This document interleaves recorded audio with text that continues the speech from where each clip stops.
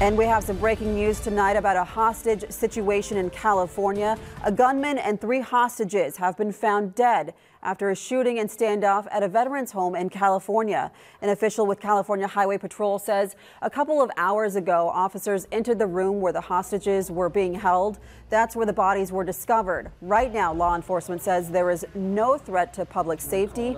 The suspect entered that room this morning armed with a rifle and kept 3 employees hostage.